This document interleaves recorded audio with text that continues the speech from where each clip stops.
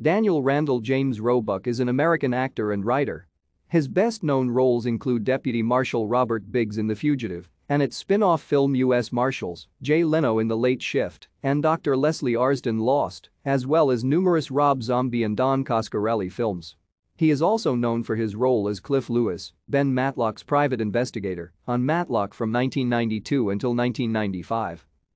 Roebuck was born in Bethlehem, Pennsylvania, in 1963 and graduated from Bethlehem Catholic High School in Bethlehem in 1981.